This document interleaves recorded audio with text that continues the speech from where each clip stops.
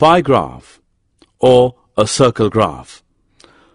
Pie graph is used to compare parts of a whole. The circle represents the whole is a pie graph. In the month of December 2008, Ramu spends his monthly salary amounting to Rs 7,200 on different items. Histogram. A histogram is a graphical representation of a frequency distribution in the form of rectangles with class intervals as bases and heights proportional to corresponding frequencies such that there is no gap between any two successive rectangles. The following table gives the marks scored by 100 students in an entrance examination.